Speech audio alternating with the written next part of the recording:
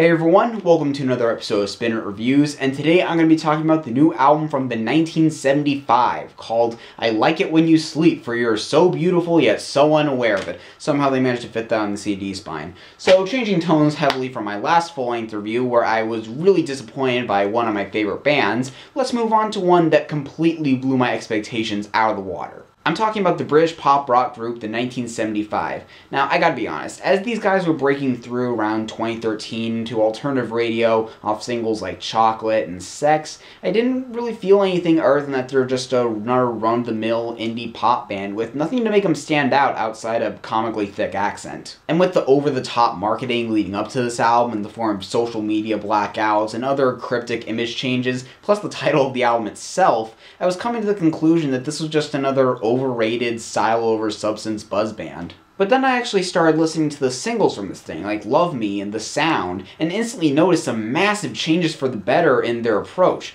So I swallowed my pride, bought the album myself, and look, I never said I wasn't willing to admit when I'm wrong about something. I really can't remember I've so jarringly went from critic to fan on a musical act. Maybe Chiodos with Devil is the closest I can think of, but even that wasn't to this degree. Okay, so what's changed about the 1975?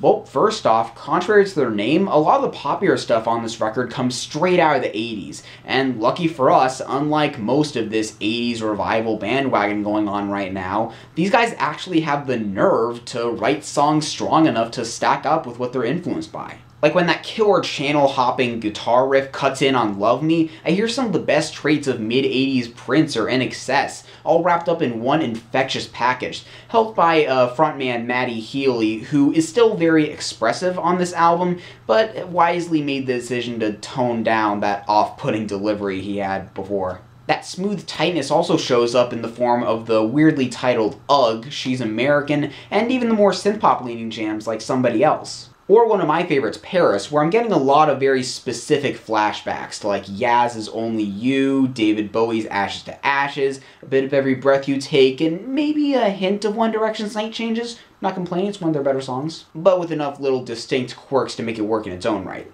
And they even keep that quality as they get more spacious and dreamy on tracks like A Change of Heart and This Must Be My Dream, which I really admire since nowadays it's easy to just loop a 3-note synth progression, toss a drum machine under it, throw on some reverb and call it vintage.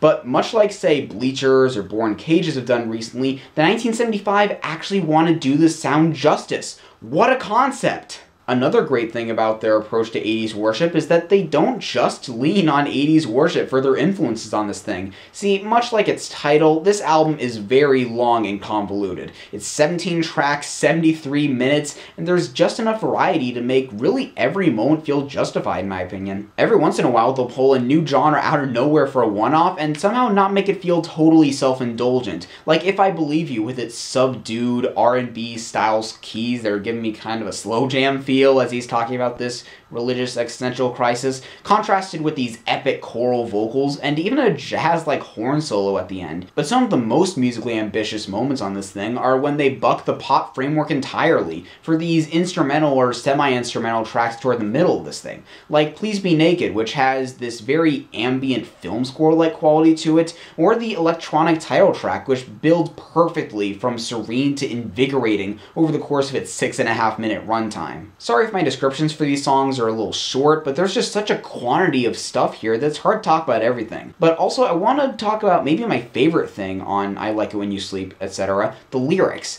You can even see the improvement in the song titles when you compare evocative images like sex, girls, money, to the more nuanced themes seen here. It's always fun when it all clicks that what you're listening to has a cohesive story to tell, and that's what I see throughout most of these 17 tracks. Here's how I see it.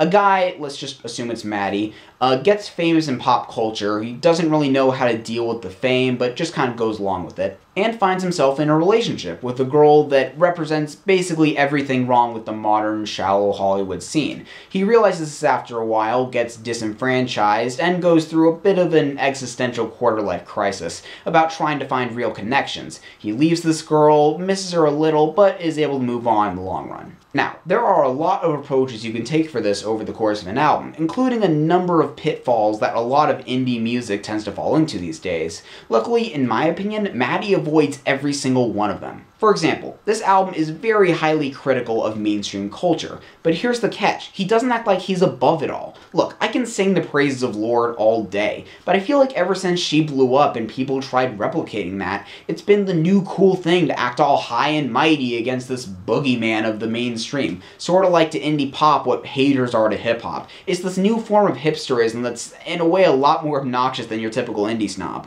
But from the get-go, Maddie frames himself as just as suckered into the machine as anyone else, and even when he starts getting more critical of his situation and of the people around him, you can tell it's less from a place of I'm better than anyone who's ever taken a selfie, and more from a real personal need to get out of a culture he sees as very ego-feeding and toxic, which I can definitely buy into. Now, you could argue he gets a little snobbier on She's American, but I don't know, after a change of heart, I like that he gave a more lighthearted take on the same idea. Plus, as someone who's always lived in Southern California, like 2 counties under LA, these stereotypes exist for a reason. It helps that throughout this record, Maddie throws out some of the best turn-of-phrase bits of candid observational commentary out there, sort of like a 2010s take on what Alex Turner was doing on Arctic Monkeys' first album. Well, I should probably say now, if any of you guys haven't heard this album yet and want to come up with your own interpretation of things, you should probably finish this video later on, because I'm not saying it's a spoiler alert, but it's probably the closest thing to a spoiler alert that I can say in an album review. Anyway, going back to those more atmospheric instrumental tracks,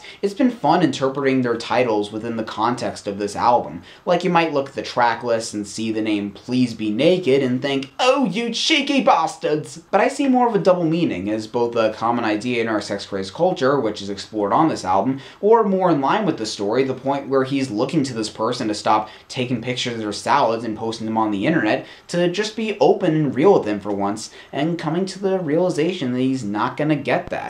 Overanalyzing? Probably, but that's my job, damn it! Meanwhile, the Ballad of Me and My Brain has some of the best imagery and storytelling here, including a hilarious part about meeting the parent of one of your fangirls. But the song that won me over the most here thematically among all this is Loving Someone. Now, as a songwriter myself, there are little lyrical strategies that I'm always a sucker for. One of those is when the chorus or refrain of a song stays the same, but in the context of each verse preceding it, the meaning changes entirely. Like, the line repeated, "You should be loving someone," goes from society forcing the idea of true love to the very struggle for genuine connection that the narrator goes through on this album. And I just thought that was really cool because, again, it keeps this album's perspective from being too one-sided. I also love that little spoken word diatribe at the end, all monotone and low in the mix, as if to say, yeah, I know 80% of you are going to think this is a love song from the title, so I'm just going to hide some of my most clever and subversive writing for the people that care. Another major revelation came when that staggering album title finally clicked with me.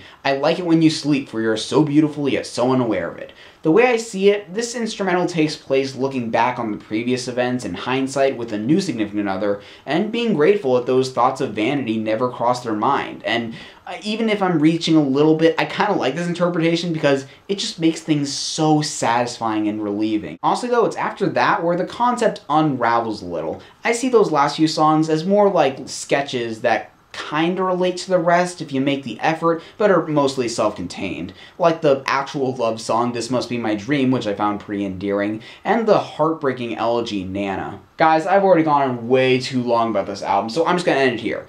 As you can see, I'm absolutely floored with how the 1975 completely defied my expectations. I was fluctuating on whether to give this a 9 or 9.5, but here's what did it for me. The fact that, again, this album is 17 songs, and every single one is worth coming back to. That's a feat I haven't seen in a pop or rock album since probably the last Paramore album. That kind of brilliant albumization is something most bands only dream of, and that's what makes it a 9.5 for me. If you're looking for some of the best pop music, best 80s revivalism, best musical narratives, and best cultural commentary out there in the style, I can't recommend this enough. So if you guys have heard this album, what do you think about it? Do you agree with what I had to say? Do you disagree? Have any feedback about the channel in general? Want to complain about my lack of conventional album reviews lately? Let me know in the comments down below. Like my Twitter and Facebook pages in the description. Share this around with anyone who might be interested. And hopefully I'll see you in the next episode of Spin Reviews. Bye.